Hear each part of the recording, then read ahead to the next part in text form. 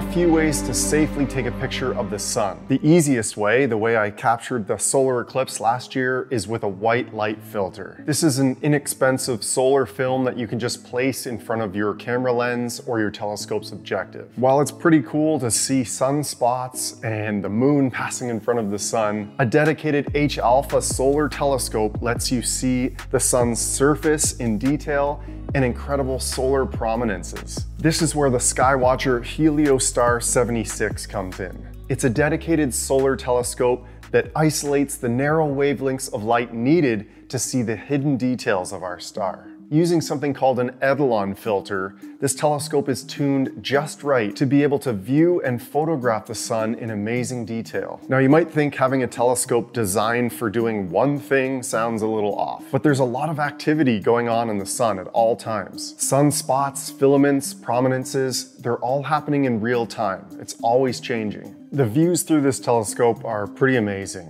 The experience of staring at the sun's surface up close while feeling its heat is kind of surreal. It also just feels crazy to be doing astronomy during the day. I can see why people go so nuts for it. Don't get me wrong, I love solar imaging. It just gets so hot.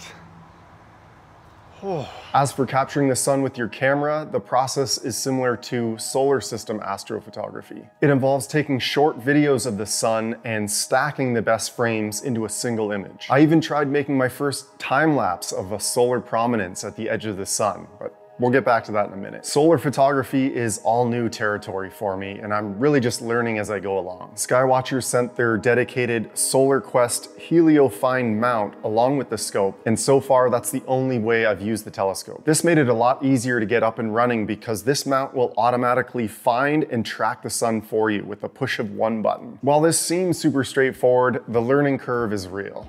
All right, setting it up for the first time, Heliostar 76. I've got it all ready to go, ready to bring outside. This is the Solar Quest Sun Finder mount, and then I'm gonna use my laptop and fire capture with the ASI 585MC planetary camera, so a color camera. Yeah, we'll see how this goes. I feel like this is a better option than using the ASI Air. I can have better control of the camera and the frame rate and all that, so I'm gonna bring the puppy outside.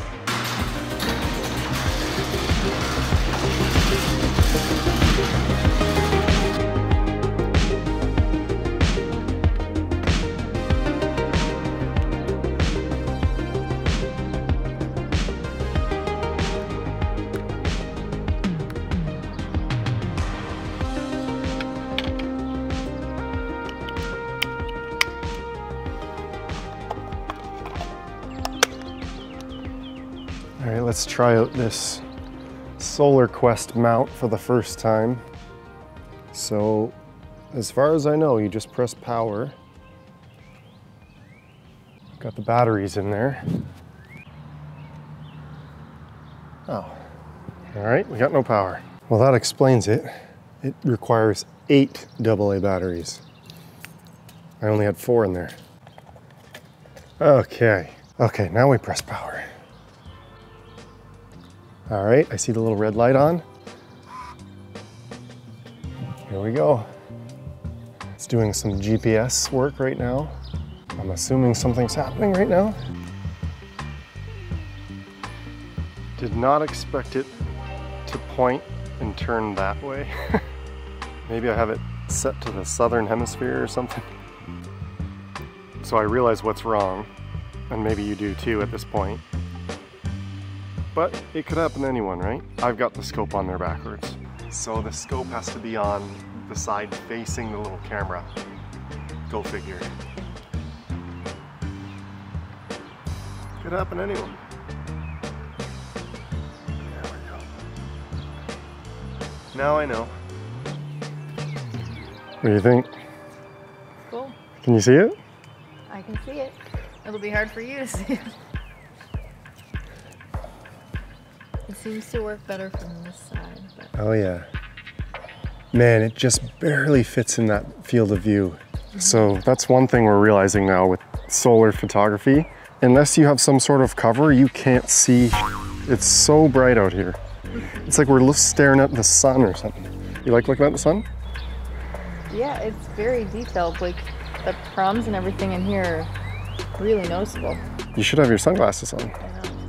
Now that I've had the Heliostar 76 out a few times, I'm getting better at the entire process. Here are some of the most important things you need to know about using an H-alpha telescope like this, especially if you're using it for photography. The Heliostar needs to be used with the included diagonal for it to be safe for solar viewing and photography. There's another filter in there, so don't even think about using the scope without it. As you saw earlier, I started using this telescope with a color camera just because I wanted that wider field of view. I wanted to get the entire disc in a single image. But as my audience was quick to point out, a monochrome camera is best suited for solar photography. They can record a much better signal, and color isn't really much of a factor in solar imaging. I'm using a mix of software to record and process images of the sun, and it seems like this is a pretty common road to take. I use fire capture to control the camera and record the videos, and a combination of AstroBackyard and Registax to process the images. These are both free, and it's all you need to get the most out of this scope. I took the process even further using a PixInsight plugin called the Solar Toolbox. While I'm just getting my feet wet with it, I really enjoy the colorization tool along with the prominence sharpening slider. So using a free tool called AstroBackyard, I'm going to open up one of my sun videos. You can see these are some recent ones here. Here's 4 of them. It shows the size of them. We'll pick my 1920 by 1080 version. So a lower frame rate captured with the ASI 290mm Mini and 1,000 frames. So I will open that, and then this is our image here. And then I can control click an area that I want to tell it to focus on for the stacking and aligning stage. So I've got that open, and AstroBackyard is a bit weird with it's just 2 floating windows, so you have to get used to that. But you can go through the frames you have up here, and it's dancing around. So there's my 1,000 frames, and we're just going to pick the best ones to stack. So the first thing you do is you click Analyze. Make sure you're on the surface for the sun here. And then it's going to analyze the frames, and you can see the progress bar there. So the resolution of this video is pretty big. The 1920 by 1080 is actually huge for this type of photography. Normally you'll want to do that region of interest, smaller, like 600 by 600 pixels. That'll make this whole process faster, and your frame rate will be better, and you'll get a better section of the sun. But I just wanted to get this huge area all at once. So there we go. We've done we've analyzed it. And then we see our quality graph. So you can see it starts to dip kind of at 50%. So we could really stack up to 400, 500 frames, and they'd look pretty good in this image. So I'm going to, in the stack option here, I'll do 350 frames. We're gonna stack out of the 1,000. So, under 50%. And that window keeps disappearing. And then, so the last thing we need to do here is place the AP grid on this window here. So place AP grid, and it's going to add all these crazy boxes to the surface of the sun. And now we're able to stack. So I won't do any super resolution, any drizzling or anything to make it bigger. It's already a huge image. And I'll press stack, and I'll jump back in when we open up the file in Registax. Okay, the stack is finished, and we'll open it up here in Registax 6, another free software. And I'll go to select, and let's see. Okay, so this is where the folder I've selected where it's going to export the image or output. And this F350 is the dead giveaway that it's the image we just did, because it's 350 frames. It's kind of a unique identifier if you can't tell which one's which. I always say no to stretch intensity levels. That's kind of a default window that pops up. Okay, here's where it gets really, really fun. So in these wavelet sliders on the left-hand side here, we're gonna move layer 1 up to, this is all to taste, but I've been cranking it up to 50, and then the second slider up to about 20. And now, so you can see this, that it's applied it to this little square here, and then just say do all, and then it'll apply it globally across the sun. Look how much sharper that is. You know, I could have went even crazier too, but to me, that's a huge improvement over that blurry image. Okay, so I'm going to save this, and I'm just going to save this on the desktop. Sun demo. And then we're going to open it up in PixInsight. Now PixInsight is a paid software, but I wanted to show you this tool, the Solar Toolbox. So if we open up our recent image, Sun Demo, this is amazing. Wait till you see this. So in the process here, I've added a plugin. If you're familiar with PixInsight and adding scripts, it's basically adding in a URL and then it just loads it into the software. So again, free, amazing. And then we'll go to the Solar Toolbox. It's this one here. And then watch what you can do here. This is where we can add color to a mono image like magic. So we'll just make sure we're on this image here and then start a real-time preview. Now I found that this goes a little bit slow because I guess it's doing a lot all at once. So there's a number of options here. The first one we'll do, just so we can see it in color, is go to color. It's going to apply this orange-yellow kind of color to the sun that makes it look a little more, as the sun would be. Not really. It's more of an artistic take, I suppose.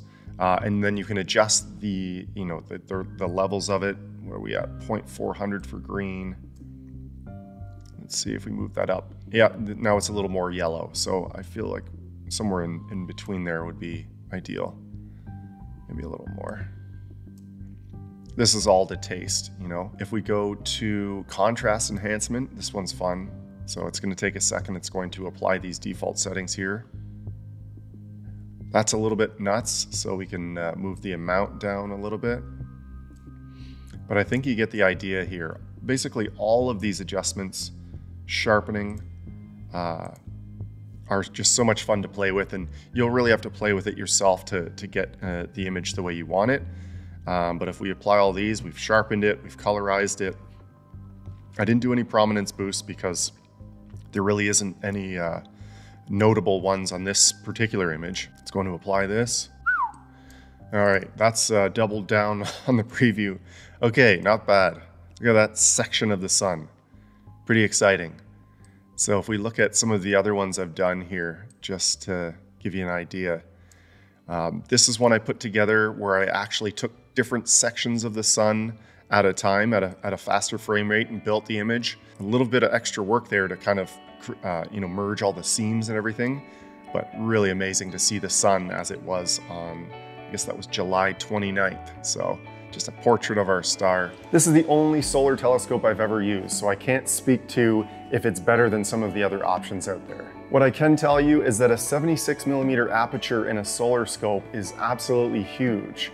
Sizes of 30 and 40mm diameters are much more common. This is a single stack solar telescope, one Etalon filter. But experienced solar imagers seem to agree that this telescope provides double stack performance. The Solar Quest mount is super handy. I love that it's portable and battery powered. It's a perfect match for this scope, but it's a one-trick pony, and I can't imagine being able to justify the price if you already have a solid equatorial mount. I hope you enjoyed seeing my first solar telescope experience and what the Skywatcher Heliostar 76 H-alpha telescope is all about. Until next time, clear skies.